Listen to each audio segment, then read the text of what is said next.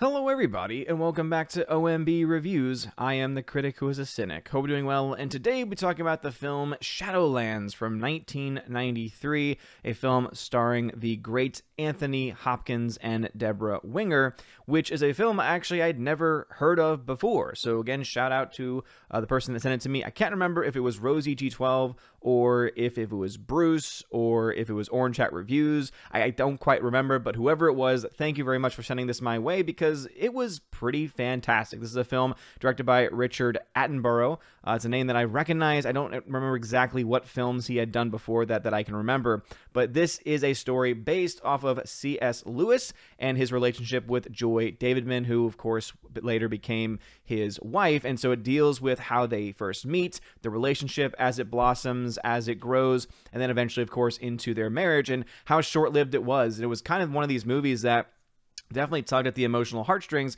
because of just how short this relationship really was, right? They had been friends for a while, and then eventually, you know, she gets sick in the movie, obviously in real life as well. She gets cancer, and this kind of causes C.S. Lewis to go through this growth in character to realize that he actually really does care about her, not just as a friend, but even emotionally and romantically as well, which eventually, of course, leads to them actually being married, even though they were only married for a short time. In fact, I want to say that according to the record, they were put together for maybe about 4 years or so, which again is kind of sad when you think about it.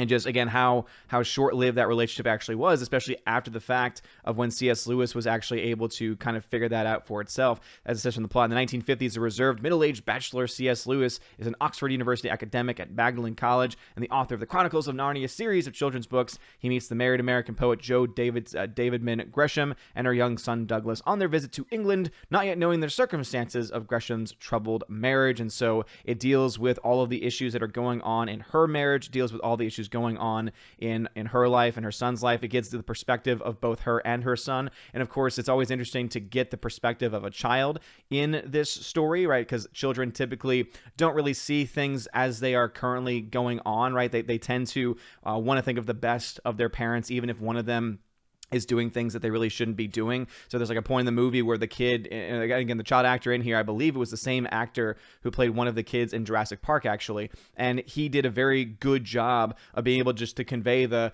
oh, well, my dad, he raises his voice a lot, he yells a lot, but also at the same time mentioning often, I want to call dad, I want to be with dad. And it just really, meant a lot to me just to see that this was showing just the complexities of these kinds of relationships and when these things happen. So overall, I would say that the writing is pretty spot on. The writing to this is fantastic. This was apparently based off of a play, so it's a variation and an adaptation of the play Shadowlands by William Nicholson, and the screenplay actually written by the same person there, and then of course directed and produced by Richard Attenborough. And yeah, I think that it had all of those pieces and parts there. The writing was solid, the cinematography looked fantastic, so Roger Pratt, shout out to you. Leslie Walker did the editing. I thought the editing was very good. The pacing of the film worked in a very good way. Of course, the actors were fantastic. Again, obviously Anthony Hopkins, Deborah Winger were the main ones there, but there was a very strong supporting cast throughout the entire film as well, whether it's the colleagues of C.S. Lewis or whether it is just any of the other side characters in there as well. I mean, there's obviously the actor who plays C.S. Lewis's brother in the film, and I thought that relationship was really unique and interesting, and again, very much and very well portrayed in that way. So you got great writing, great direction, great cinematography, of course, great acting. And I will say, though, that when it comes to just some of the subjective elements, I did find that the film at times dragged, and that really isn't a whole lot for me, to be pointing at for the editing of the movie. I just think that the way that the story is portrayed, it's either one that you are going to be bought into, interested, loving every second of it, and caring about these characters and caring about where they go, or you're just going to be like, yeah, I'm enjoying the good acting and I'm sitting back and enjoying the story, but in the end, I wouldn't watch this film again. And that's kind of where I fell into this with this movie, right? So I was enjoying all of the different pieces and parts from that, from that objective standpoint of it just being an objectively well-made movie. But then subjectively, I was like, yeah, I don't think I would ever actually want to watch this movie again.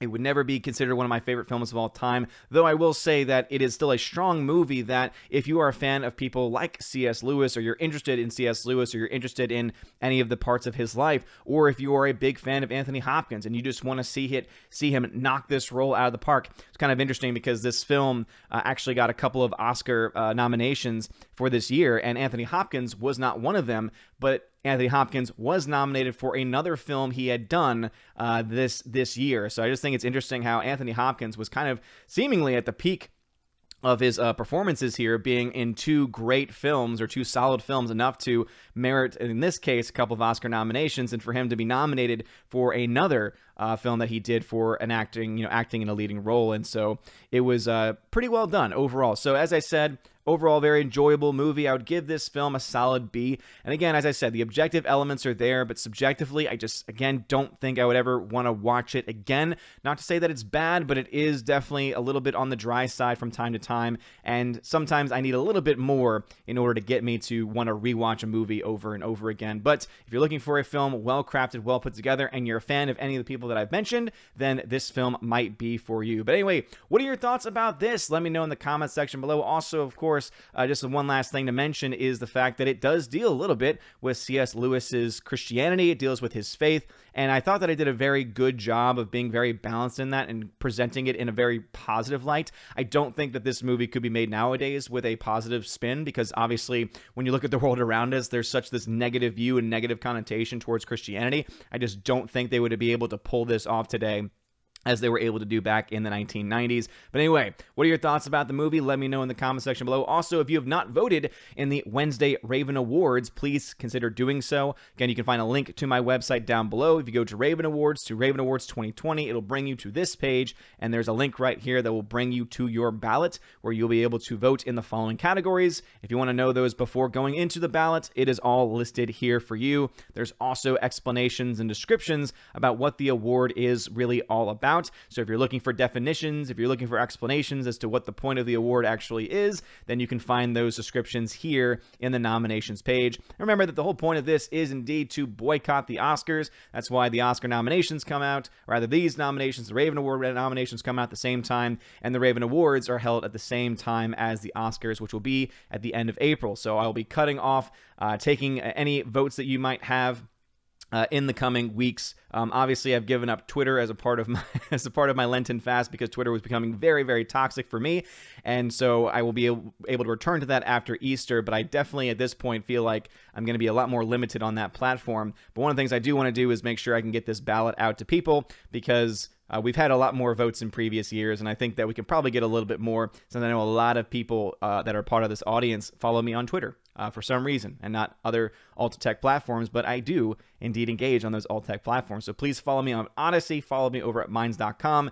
and yeah, any way you support the channel, be fantastic. You guys are all amazing and beautiful people. I hope you all have a wonderful day, and as always, God bless. And now for a huge shout out to all of my March Patreon members: Andrew Hoyle, Animation Commentator, Brian P., Divex, Enrique Evangelista, Father Christopher Miller, hail to you, Father, Father Damian Cook, Garrett Searles, The Honky Chonky Funky Monkey, Inflamed Wood, Trap Productions, Jason Clark, Jacob Juice, Jeffrey Toon, Jonathan Carney, Laura the Modern Major General Story, Mike Jackson, Mad Mitch Dunaway, Mr. Peabody and his evil twin with the beautiful hair, on to June, Orange Hat Reviews, Out of Step with Reality, Priscilla Hall, Riff Magos, Rosetta Allen, Steve Glasker, Teresa Martin, Theodore Benden, Tina Bojan, and Biffer the Hobbit,